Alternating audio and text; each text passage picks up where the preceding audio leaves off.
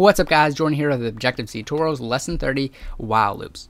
And as you remember, last lesson we went over the for loop, which is used when you know how many times you'll have to go through the loop. Now, while and do while loops, which we'll go over next lesson, repeat until a condition is met. So basically, for the most part, you can look at the top of a for loop and figure out the number of iterations for it. Whereas with while loops, they're mainly used when you don't know exactly how many times the loop will repeat. So here is the generic setup for a while loop. You have while, which tells the compiler that this is a while loop. Then you have the condition, which is evaluated. And if that condition is true, the statements are run. If it's false, the statements right after the loop are executed and the program continues.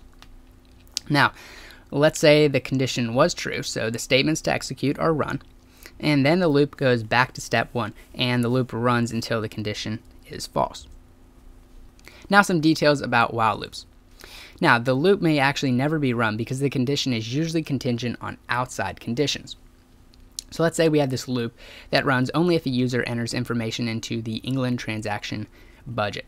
Now, if the user only entered information into the Europe transaction budget, this loop wouldn't run because one of the conditions was for the user to do something, to enter information into the England transaction budget. That user didn't do that, so the condition is false. So that's a good example of how, as you're typing up this loop, you really have no control over whether it's going to run or not. And also just remember that the value of the condition has to change in order for the loop to end. That's something very basic with loops, but just remember that because in most cases, you probably won't have control over whether or not that's going to change right within a close range of that loop. It may be someplace way off in your program.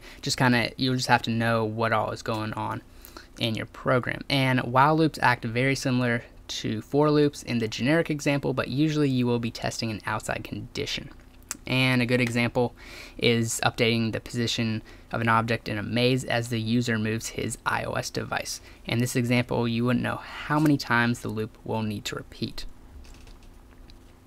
Now, you can use a while loop as a for loop.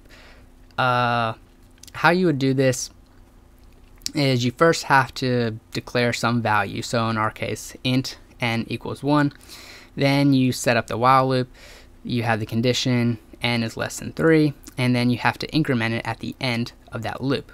So just remember, you have to declare the variable outside the loop and the increaser at the end of the statements. And notice that while loops simply accept a condition, so there's no spot for a counter or an incrementer. It's just one spot for a condition. So all in all, the basic difference between a for loop and a while loop: for loop, you know how many times the loop will run. While loop, it's more iffy on whether the loop will run or not, and it runs until the condition, which remember is based on an outside condition, is false. So now we're going to jump into Xcode and code up a while loop. Okay, so here we are in Xcode, and there really isn't a lot for us to do this time. All we're going to be doing is just adding a while loop around this transaction right here.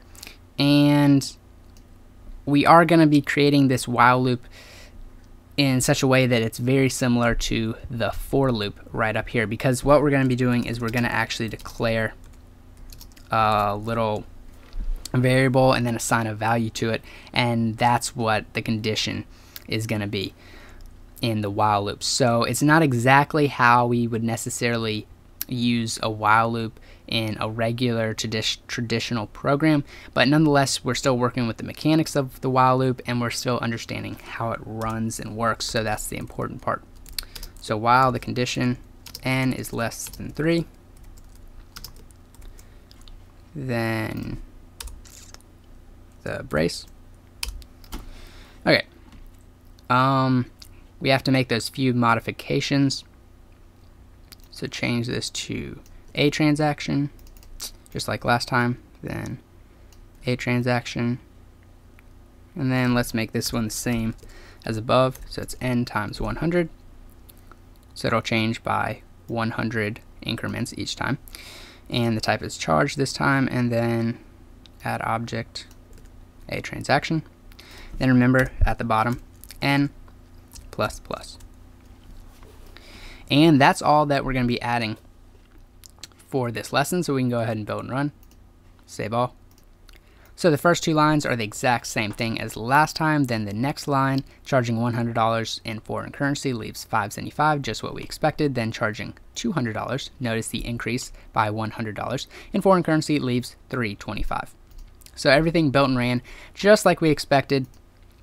Just remember that a while loop only has a spot for a condition, and that condition is contingent on an outside condition.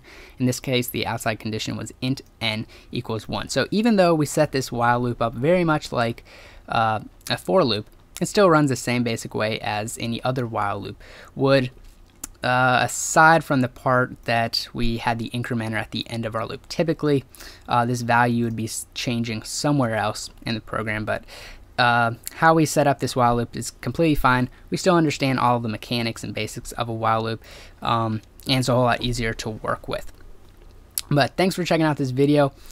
Be sure to subscribe up above to be notified when I upload lesson 31, where we'll be going over the do while loop, and we'll just be adding another transaction here and then adding the do while loop around it. So be sure to subscribe to be notified about that, and comment any suggestions or questions down below. Be sure to like this video if it helps you out, and I'll see you in the next one real soon. Thanks for watching.